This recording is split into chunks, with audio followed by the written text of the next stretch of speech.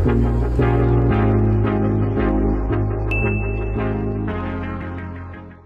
guys, and welcome back to my channel. Today I'm going to be making a video on how I film and edit my videos. I'm going to be sharing some tips and tricks on what I think make my videos better, and this video has been very requested, so I thought I'd make it today. So yeah, let's get started. Okay, so to start this video off, I thought I would just share what camera I use to film and what app I use to edit. So I film on the iPhone 13, and I feel like it's really good quality, so I definitely recommend this phone if you want a camera with good quality.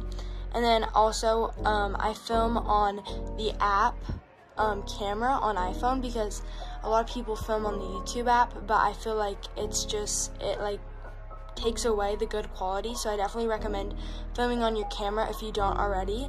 And then I edit on the app CapCut.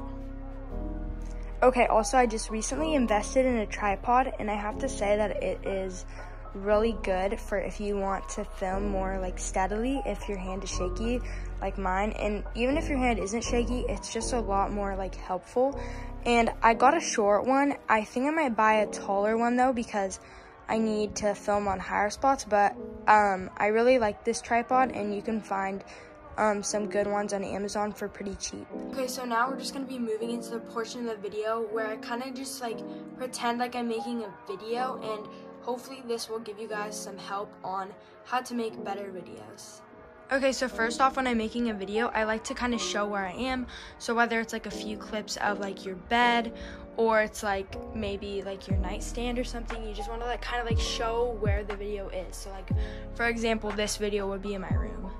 Okay, so now this would be like the part where I pick out an outfit, and if I had good lighting in my closet, maybe I would film in here, but also it's just low-key really messy.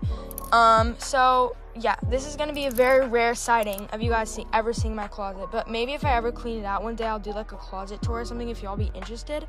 But anyways, that's not the point of the video. So I'd like pick out an outfit to show in the video, and then I'd go like place it out inside my room.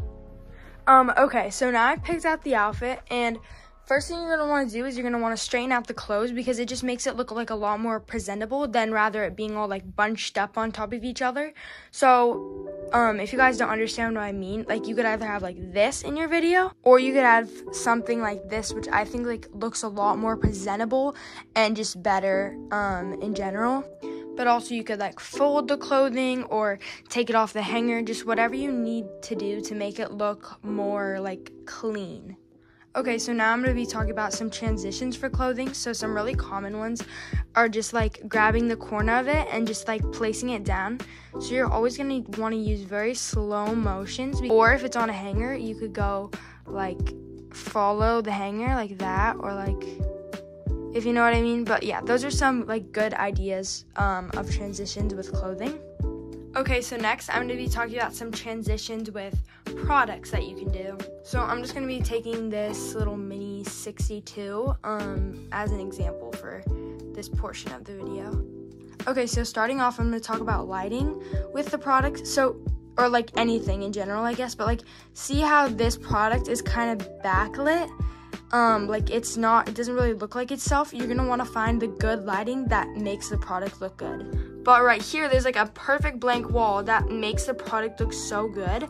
Like I just like to have a simple background, so that way you can really focus on what's like the center of attention right now, which would in this case be this perfume. So now let's talk about some transitions with it.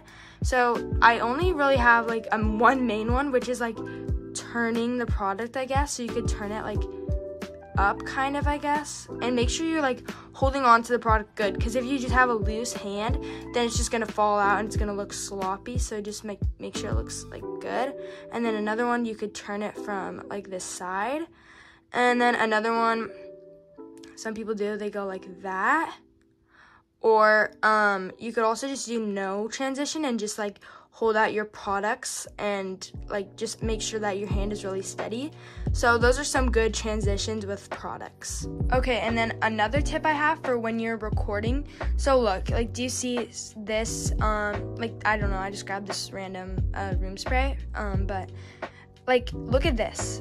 the background is very distracting and it's not like clean, which takes a lot away from your video. So you could have this, or you could have this, which is like more clean and in place, and just like everything looks a lot better, so you could really focus on the product and not really the mess. Okay, and the final tip I have for y'all is, if you are taking like a product that is not very popular or like preppy, for example, this Cetaphil moisturizer, you might want to like swap it out with something that's more preppy. So Glow Recipe is very like popular and trendy, so you could swap this out for that. Just like, I know it is a lot more expensive, but if you guys are willing to spend the money, typically people are more likely to watch your videos when you have more trendy products or like popular products that are not like dupes. And also, if you guys want me to make a video on like trending products, I can, so that can give you guys some good ideas for what would be good in a video. But yeah, okay, but now this video has to come to an end. And if you guys like this video, make sure to like it and subscribe for more content. And please comment down below more video ideas, since I always could use more ideas. And I hope this video was helpful. And I love you all so much. And I hope you have an amazing day. Bye.